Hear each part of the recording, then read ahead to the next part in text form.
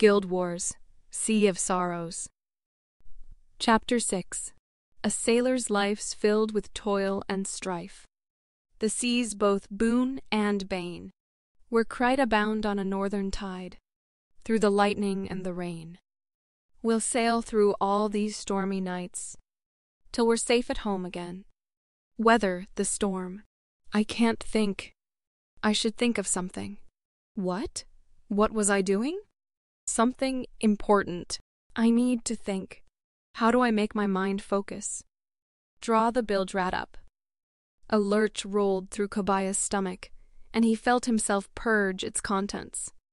The effort didn't stop the motion that rocked him back and forth, and he tightened his hands on the sheets wrapped about his body, unsure if he was clinging to them, or struggling to push them away. Where was he? What had happened? Opening his eyes brought a painful flash of white-hot light. Kobaya whimpered in distress. Wherever he wasn't dead. Look at him puke! A too-close voice roared. This little mouse is still fighting to live.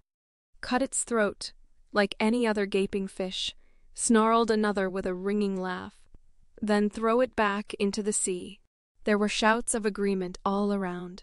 Hesitantly, Kobaya forced his eyes to focus, making himself ignore the pain that racked every muscle and bone of his body. He lay on the deck of an unfamiliar ship, fouled in the knots of rigging, still attached to a chunk of the Indomitable's foremast. Someone was using a sharp knife to cut the ropes. With a groan, Kobaya tried to roll over, but found himself too tightly tangled in the cords that held him to the thick spar of wood. Memories twisted confusedly in Kobaya's mind. Tosh, laughing and grabbing for the rag doll. The officers standing on the forecastle. The shine of a polished glow on brass arms. The billowing of white sails. Sethis grinning like a monkey as he swung from spar to spar. A dark land beyond the edge of the storm. Keep it alive for now, another voice grated, and there was a thump, thump, thump, echoing closer across the boards of the deck. Kobaya tried to focus his eyes on the motion, hoping to see a familiar face, or at least the recognizable colors of a Crichton officer's coat. Instead, the face that leaned close to study him wasn't human at all. The horrible features were feline, the skin covered with thick white patterned fur. A black nose sniffed distastefully, and the mouth parted to show a row of long, sharp teeth in the jaws of a predator. The creature moved with eerie grace. Its paw-like hands shore on the ropes, tremendous claws sliding out of their sheaths to slice through the bonds tangled all around Kobaya. Kobaya stared in horror as two ears cocked forward curiously at the base of the long skull, and two more swept back with disgust. Long black horns and braids wrapped in leather thongs and straps of sharkskin lay amid the heavy mane that rippled down the curve of the beast's thick neck. Claws, horns, 4 ears. Kobaya struggled with an uncertain, quickly rising sense of alarm. That thing called me a mouse. You're sure it's worth bothering with, engineer? Kobaya could barely believe he was hearing understandable words from the monster's fanged muzzle. Seems like we're just searching for drake eggs in the forest here. Complete waste of time. The white-furred brute leaned closer, his eye glinting with feral cruelty as it looked Kobaya up and down. I'm certain, Centurion. It coughed up enough water to flood a small village. But give it a little rest, and you'll see. The first voice had more humor, less threat.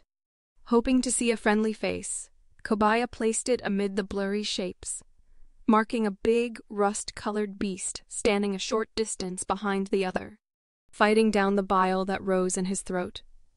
Kobaya refocused his attention on the tawny yellow eyes that glared into his own, struck by the cruel intelligence he saw there. The beast noticed and grunted, poking Kobaya with a sharp black claw. A speck of blood rose where the needle-sharp point scratched the flesh of his cheek, and Kobaya flinched away.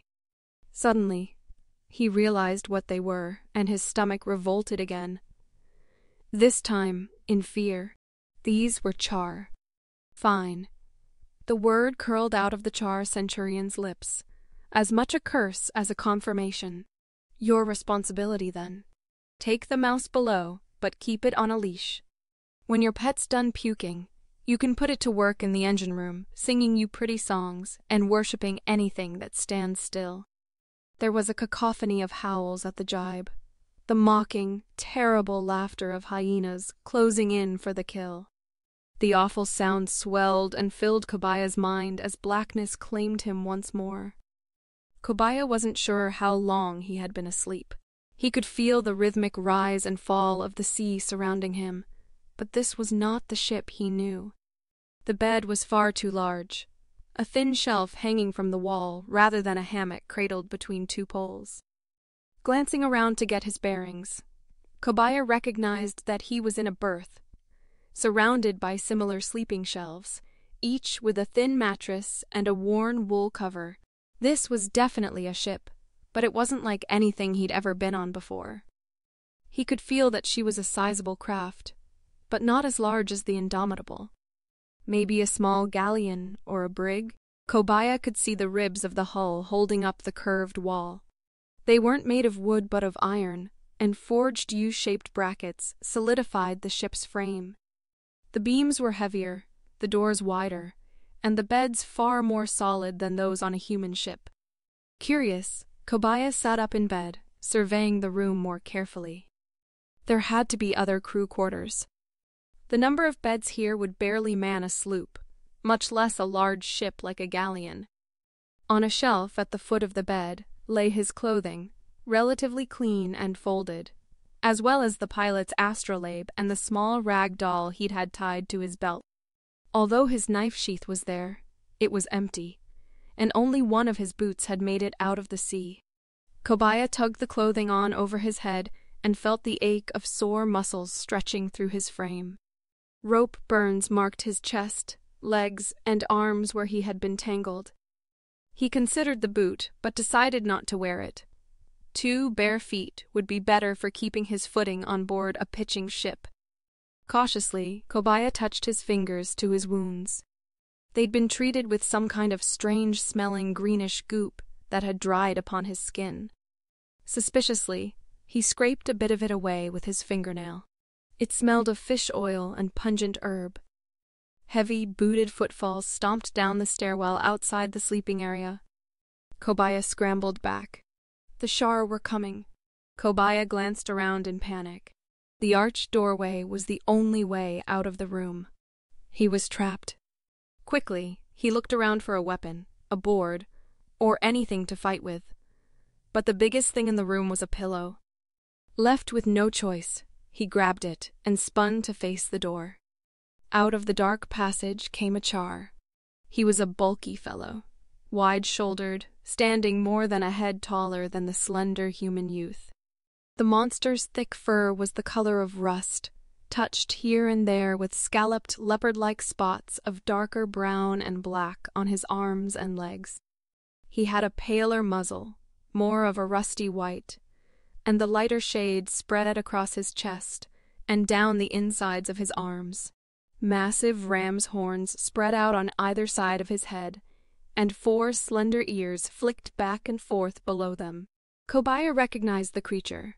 This was the Char that had rescued him from the sea, the one they'd called Engineer. The monster moved like water over glass, each padding stride cushioned by cat-like paws. Before he entered the room, he paused, sniffing at the air, black lips curling back from curved, meat-ripping teeth. Huh. The Char tilted his head, 4 ears flicking forward and back. Awake already, are we, mouse? Growling faintly to himself, the beast took another step into the doorway, and his golden eyes searched the semi-darkness until he found Kobaya. For a long moment the two stared at one another. The Char's dark eyes flicked from Kobaya's hastily raised pillow to the tray that he carried in his clawed hands. At last the beast broke the silence, saying wryly, "I know the grub's not good, but I don't consider soup to be a killing offense." Kobaya couldn't help it. The stress of his ordeal, coupled with the entirely ridiculous situation, overcame him. He started snickering. The Shar, seemingly amused by his own joke, quickly joined in. The chuckling became guffaws, and those soon turned into howls of laughter. Sitting down on the bed, the burly Char put the tray on the floor between them and wiped tears from his eyes with the back of his hand. Kobaya lowered the pillow and gathered enough breath to ask, "You're not going to kill me?" "Kill you?" answered the Char. "If I was going to kill you, I wouldn't have hauled you up onto the deck in the first place. You moon-headed idiot." Despite his reassuring words, the Char's muzzle seemed perpetually drawn into a snarl, and the claws on his paws were as sharp as daggers. The Char sniffed the air again, and his long auburn tail twitched on the bunk. "Smells like your wound's healing, too. No infection. Would I go to that kind of trouble just to cut you open again for jollies? I don't know. You're a Char." Kobaya struggled with his fear. "You did save me, but I don't know why. You had to have a reason." Still, he slowly lowered the pillow, the rich, warm smell of the soup nearly overcoming him. "I'm the one who saw you floating out there, spar and all. Been out there since the wave hit, I'd wager, and that was 3 days before we found you. We saw no sign of your ship or your crew." The rust-colored Char watched Kobaya out of the corners of his eyes. "Lost, I'd imagine." Kobaya managed a nod. "Last thing I remember, the Indomitable turned on her side in the water. The wave swallowed her whole." He gulped, the adrenaline beginning to run cold in his veins. He shook off the feeling and faced the Char. "What happens now?" "Now you put down the pillow, human, and you work a Char ship." What?" Stunned, Kobaya sank down to a seat on the floorboards, leaning back against the shelf bed with the pillow limp in his hand. "Work? With Char? What, until you eat me?" "Eat you?"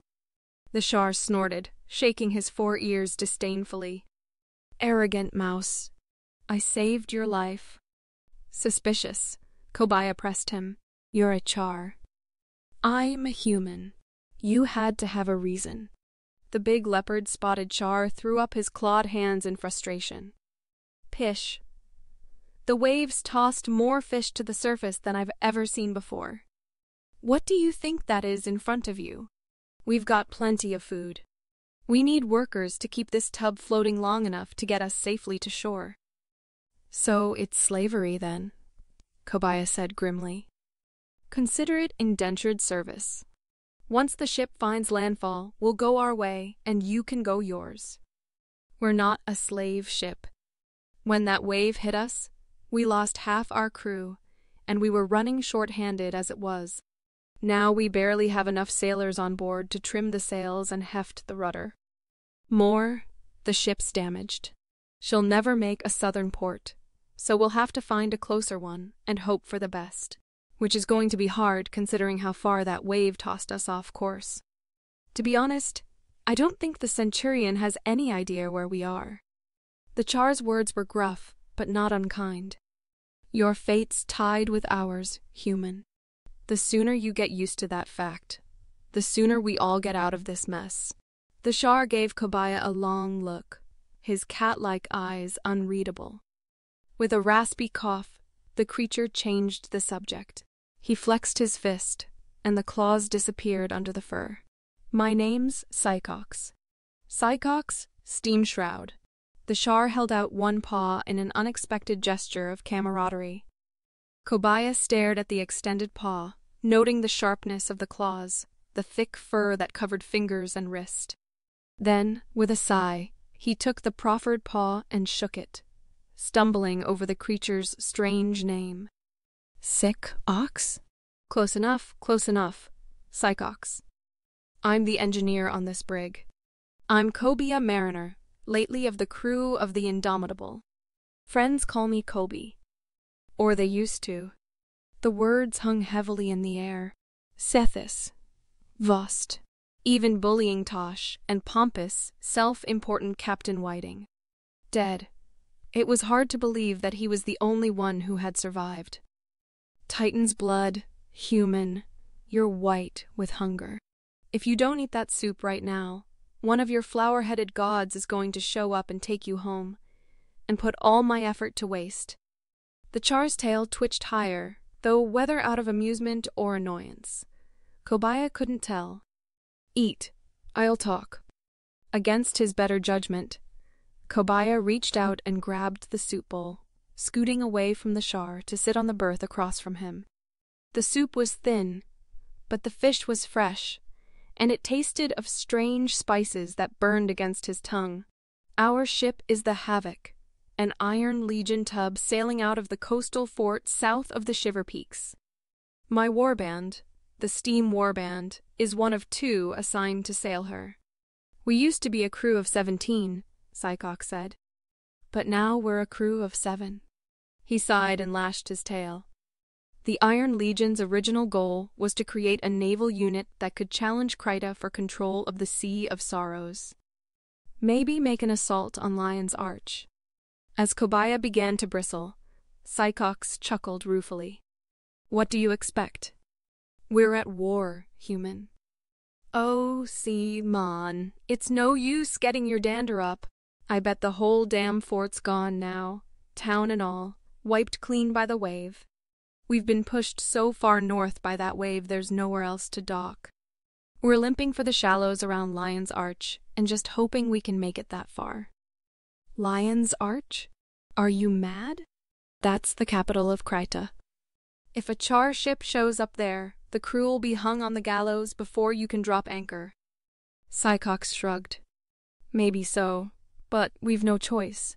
The only other dock that might have survived is Port Stalwart, and that harbor's too shallow for our ship. What else can we do? Our hull's damaged, and the mast steps are cracked. Our sails are torn, the engine's laboring, and we can't trust the keel to hold if this old brig finds another storm. Confused, Kobaya spluttered into the dwindling remains of his soup. Engine? Yes, boss. Psychox crossed his furry arms over his massive chest. That's my design. The Imperator of the Iron Legion wanted us to push the boundaries, so I did. Took one of the experimental engines we've been working on and built her into the brig. Coal-foddered pistons propel a turbine beneath her stern, pushing us forward. With that, plus the wind in her jibs, she'll go half again as fast as one of your human galleons. We can turn 90 degrees and not lose speed. Doesn't matter what direction the wind's coming from. We can strike out with it or against it and still make ground. The big char's smile faded. Unfortunately, the Havoc's the only one of her kind. We were out of harbor on a test run for the engine when the wave hit. That's the only reason we survived at all. What made it? Asked Kobaya. The wave, I mean. The big char shook his furry head. Nobody knows. One minute the ocean was quiet, and the next, we were sweeping before a sheet of water higher than the Great Northern Wall. Taking a long breath, Kobaya ran one hand through his hair and tried to remember. We'd just passed Malcor's fingers, headed toward Ore. Our ship was in combat with some sort of creature. It wasn't going well. I was in the rigging, trying to free the broken mast, and I got tangled. When the ship went down, he halted, wiping his sweating face with a torn sleeve. I saw beyond the wave as it caught us. I thought I saw land. Land? Out there? There are no islands that deep in the Sea of Sorrows. Psychox furrowed his brow. You didn't imagine it? A fever dream, maybe, while you were shipwrecked? It wasn't a dream, Kobaya said firmly. I saw mountains. A black plain and high peaks beyond. Ruins and... He paused. People. Things that looked like people, at least. Now I know it was a fever dream. The Shar shook his head. Hurry up and finish your soup, Mouse.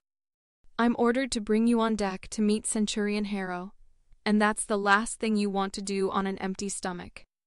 After the soup was gone, Kobaya followed Psychox out of the berth. It was clear from the moment he set foot on deck that the Havoc wasn't like any other galleon Kobe had seen. To start with, it was smaller from stem to stern than human galleons, but wider through the middeck and the rear. 2 masts stood side by side on the ship's open deck, rather than stretching stem to stern.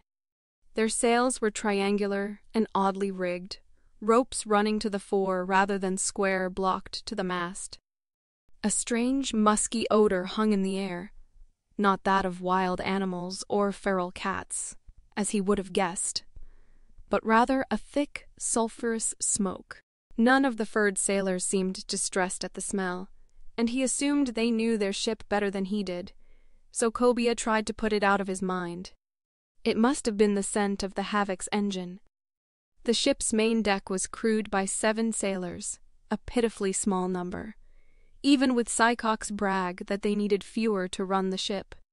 There was a high forecastle and a rear quarterdeck, but no captain's quarters and no decorative brass. It seemed the centurion, whoever he was, slept with the men, somewhere in the main berth.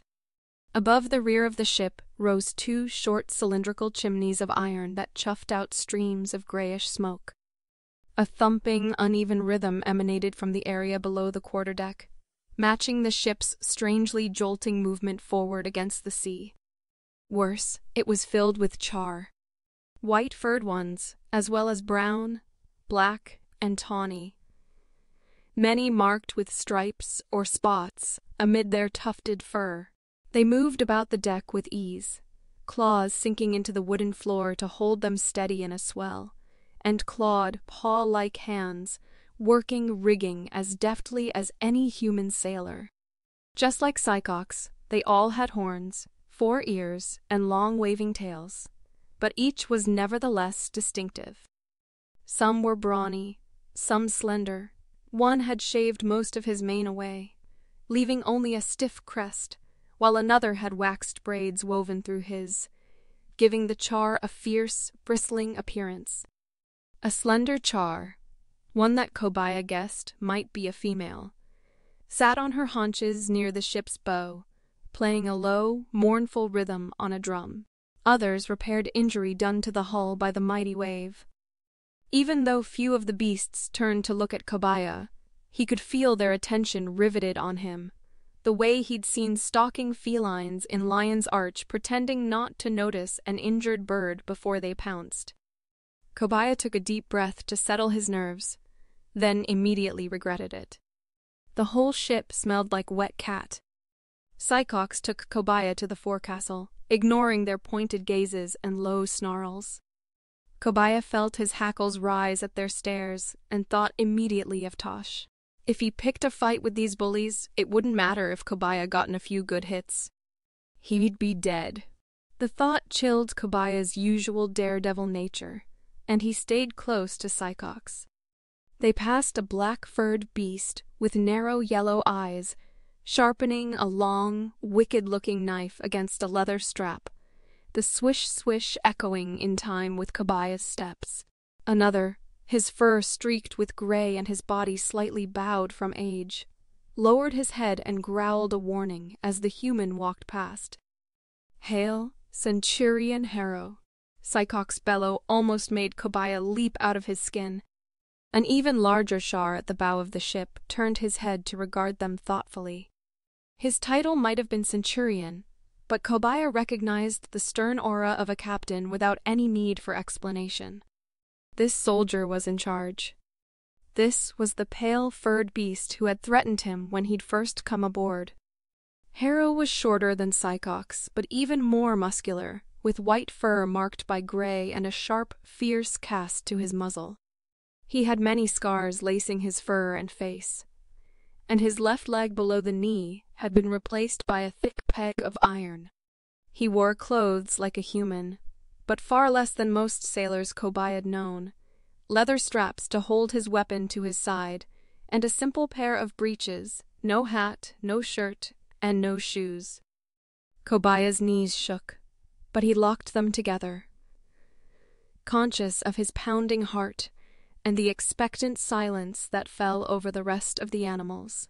As he struggled to show no fear, Kobaya found himself wondering if the char's leg was strapped on, or if some awful surgeon had fused the metal directly to the stump of the centurion's bone. However it was on there, the leader of the char clearly considered it a wound worthy of pride, for as he came closer, he made no effort to hide his sullen limp. Suddenly, Kobaya was glad he hadn't worn the single boot. The centurion tapped the fingers of one clawed hand against a piece of parchment tucked into his belt. He waved away the other char clustered about, and they obediently backed off a few steps so that the centurion could take a good look at Kobaya. "The human's awake, sir." Sycox spoke altogether too cheerfully for Kobaya's comfort.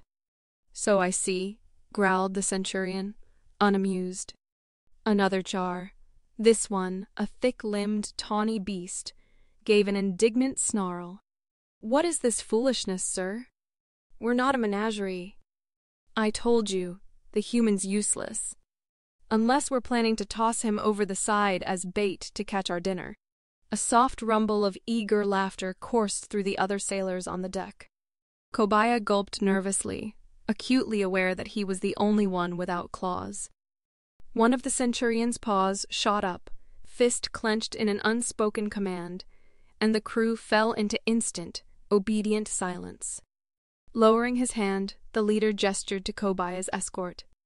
"Kobaya Mariner, this is Centurion Harrow Shroudweather, leader of the Shroud Warband and captain of the Havoc." Sycox stiffened into a salute. "Sir, this is the human who washed up on our hull. He tried to attack me with a pillow, but he settled in well enough once I told him what's what." Unflattering, Kobaya thought with a wince, but true. Centurion Harrow rocked back and forth on his peg leg. Rather than being offended by Kobaya's apparent show of defiance, the captain looked vaguely pleased. "Going to take on an entire char crew with a pillow, were you, Mouse?" A titter went through the troops, and Harrow silenced them with a glare. "Yes, sir." Kobaya lifted his chin and met the centurion's tawny eyes. "I recommend you all surrender now. You have no idea the things I can do with a handful of chicken feathers."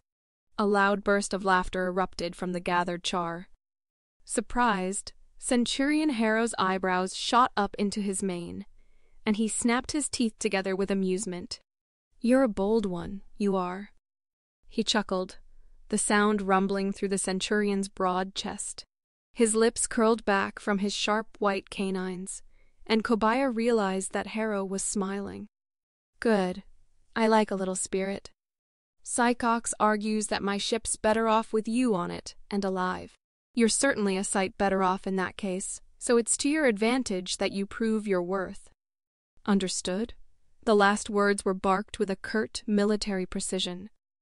Kobaya jumped. He stood at attention and stammered, "Why, yes, sir." "Good." The centurion raised an eyebrow. His lips curled into a faint, wicked smile.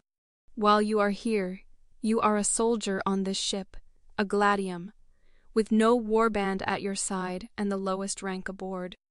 You have two duties on this ship, gladium cobia. The first is to do any job you're told, and the second is to obey any order you're given.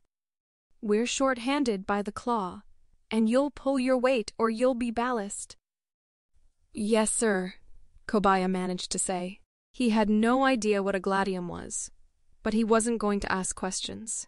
Not when all the char around him were staring like hungry cats over a roasted haunch of dahlia.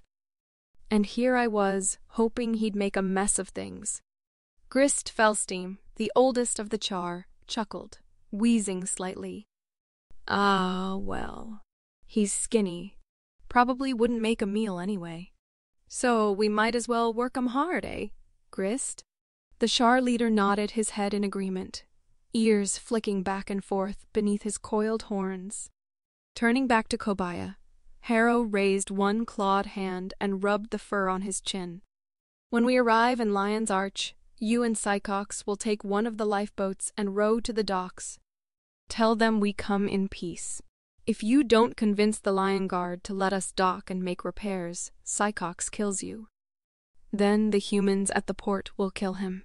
If that happens, our ship won't dock. And as we can't make it to another port without repairs, the Havoc sinks. We drown. Harrow narrowed his eyes like a feral creature, his sharp claw raking through his rough whiskers. In this scenario, everybody dies, including you. Understood, soldier? Agreed, Kobaya pledged. I'd say that's a fair trade for my life.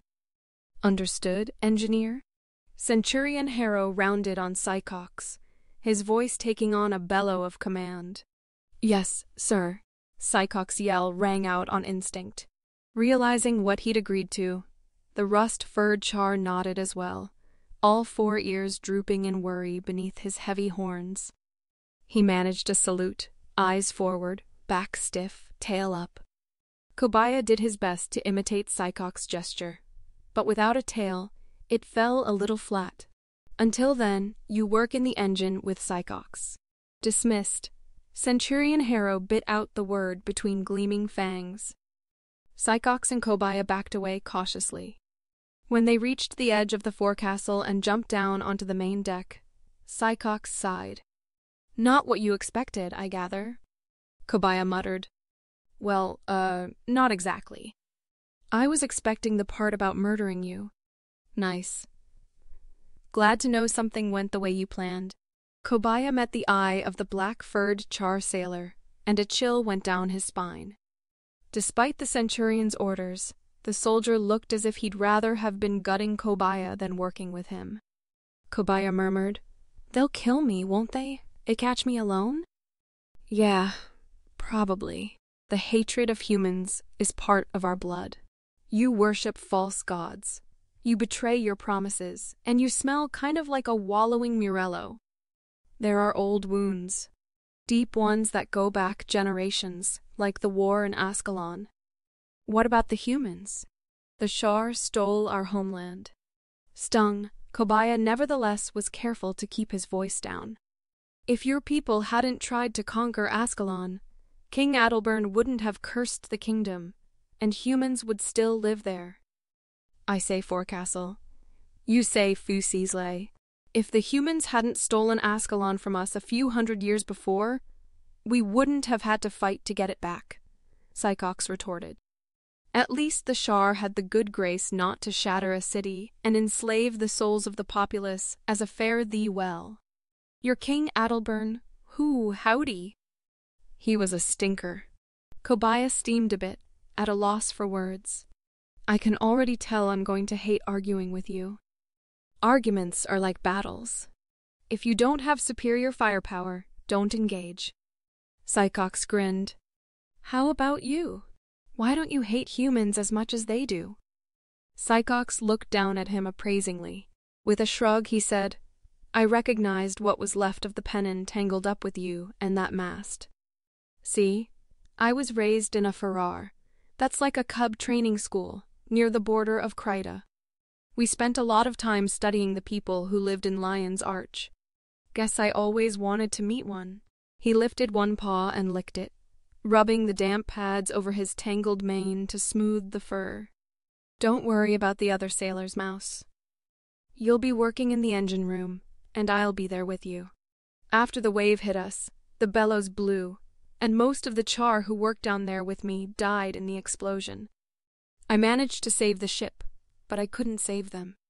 Sycox turned his head and pretended to smooth down another patch of fur, but Kobaya could see pain echoed in the bestial soldier's eyes.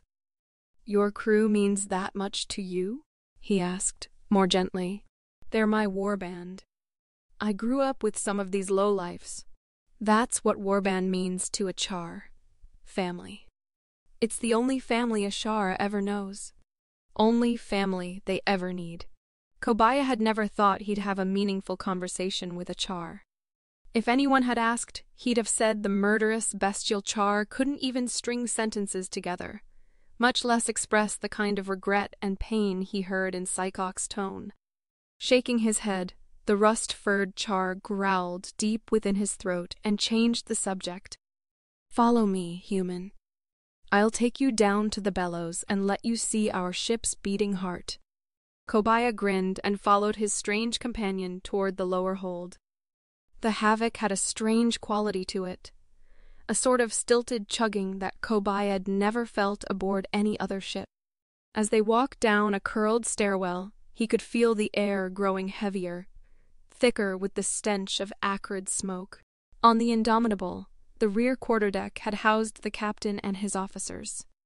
Here, the Havoc's quarterdeck had been entirely opened up from the keel to the roof of the highest deck, so that the room itself was twice as high. Instead of stained glass windows and polished candelabra, the room was dark and muggy, as hot as hell, and twice as cavernous. A strange contraption made of steel and bronze had been built at the rear of the Havoc. It looked like a squatting toad with a flickering tongue of orange flame that darted out between its iron teeth. Piles of coal lay in a massive metal bin to one side, with two large shovels sticking out of the top like headstones in a graveyard. To each side of the engine was a great circular crank, ticking in unison with some inner working of the engine. Chains clanked and shivered, leashing the contraption to a massive cog at the rear. As it clicked in circles, the motion turned a rotary paddle wheel beneath the ship's hull and propelled the Havoc forward. "You built this?" Kobaya stared in amazement. "I built it, and I run it." Sycox grabbed one of the shovels and yanked it out of the coal bin. Shoving the handle against Kobaya's chest, Sycox added, "Now you run it, too." "How does this thing work?" Kobaya rolled up his sleeves, struggling to hold the shovel in one hand and wipe the smoke from his face with the other. "Isn't your concern, Mouse?" Sycox smiled. "Just keep shoveling coal till we make port. And when we make port, what then?" A new voice cut in. It had a nasal tone, and condescension hung on every syllable. "We get blown out of the water by the Lion Guard?" "You're an optimistic fur bucket, Sycox. Making for Lion's Arch is a stupid plan." "I thought you said there weren't any other Shar down here, Sycox," Kobaya said. A shadow stepped out of the smoke near the engine's main cog. It was small, topping out barely higher than Kobaya's waist, and it definitely didn't move like a char. "How did you know we were making for Lion's Arch?" Sycox blurted challengingly, shaking a clawed paw. "I talked Centurion Harrow into that plan only yesterday. I hear everything that happens aboard this blasted ship, you loudmouthed blunderbuss. So, tell me, when we reach this aforementioned port, what do we do then?" The figure walked into the light of the engine fire, and Kobaya could finally see it clearly. It was a woman, well, at least it was female, as far as he could tell. She marched forward and stuck her hands on her hips, with a ferocious attitude and a toss of her head, making her long ears flap against her shoulders. A thickly braided loop of leather on the top of her head held back dyed braids that cascaded down her back and over one shoulder in a cacophony of rampant color, none of which looked the least bit natural. Orange, green, blue, and pink vied for dominance against the little creature's pale skin.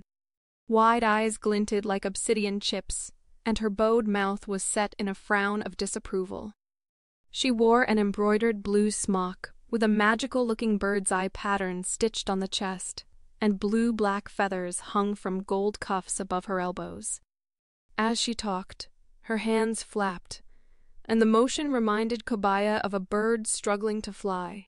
Although Kobaya was already sweating, and poor Sycox looked to be broiling under his thick coat of fur, the interloper seemed perfectly comfortable despite the engine's intense heat. Sycox jerked a thumb toward Kobaya with a rough chuckle. "Kobaya, meet Matcha, our Aceran stowaway. Matcha, this is Kobaya, the mouse I netted out of the sea." "Stowaway?" The creature's eyes flashed. Slanderous, libelous, extrapolundrous accusations, steam shroud? How dare you show such tooth to me? Matcha stomped forward and shook an accusatory finger at Sycox's belly, pointing up toward the big char's nose. "I was invited to be part of this crew, Fuzzwad." "Invited, I say." "Invited," Psychox snorted, amused. Blackmailed your way aboard is more like it, Matcha. You say Firefly? I say bioelectric pharmaceutical neonite. The Asura brushed imaginary dust motes from her ornamented robe. A few of my harsher critics may have discovered certain anatomical difficulties upon rising one morning. Yes, and perhaps those issues caused me to seek a vacation outside the camp. I suppose, yes. But to be quite honest, your ship has more than benefited from my presence. I consider the utilization of my genius to be more than repayment for a meager berth. What's she talking about? Kobaya asked, in a whisper. Some of the other Asura said Matcha's latest experiment was too dangerous. Psychox murmured. They woke up dead. If they'd altered their tangents to the proper coefficient and redone the math like I told them to, they'd never have experienced that particular side effect. Matcha lifted her nose imperiously. I left their successors to deal with the ramifications of their unfortunate lack of forethought. Meaning, Psychox said, rolling his eyes. She stowed aboard the Havoc to escape a lynch mob. Oversimplified, distinctly distorted, a multifarious misstatement. Matcha sniffed and crossed her feather-ornamented arms. The truth is that I negotiated a profitable exchange, my security aboard this ship in return for an investment of my brilliance during the voyage. Negotiated after we put to sea. But she'll say that's equally irrelevant. In any case, Matcha's been tinkering with the engines since we left shore. What? Is she? Kobaya managed to ask, trying not to move or get the little creature's attention. What is she? Matcha turned her waggling finger on him. She is an Asura. What are you? You ignoramus, that you don't know an Asura when you see one? Asura? Kobaya knew the word, but he'd never seen one. All he knew about Asura was that they were odd underground creatures that lived in the deep Maguma jungle. Yes, Asura. Not very good with words, is he? Matcha raised an eyebrow. Doesn't have to be, so long as he can shovel coal. Psychox thumped Kobaya on the back of his shoulder, shoving him forward. Say hello, Kobaya. Kobaya grinned sheepishly. I've never met an Asura. It's a pleasure. He held out his hand, unsure if Asura greeted one another like humans did. To his relief, Matcha took it. I'd say it's a pleasure back, but I have met humans. The diminutive woman tossed her head, ears flapping to either side, and fixed him with an appraising stare. So, Kobaya, can you do anything useful? With a smile, Kobaya answered, I can read an astrolabe. He pulled the brass device out of his vest and saw the Asura's eyes light up like furnace flames. Well, well, well. Matcha grinned, rubbing her hands together. An educated human. How abnormal. How unexpected. Between that device and this engine, we might just make it to Lion's Arch after all. Psychox smiled. I told you, Matcha. Everything will work out just fine. With a bark of laughter, the char shoved them both toward the coal pile. With the three of us working together, nothing could possibly go wrong. You'll see,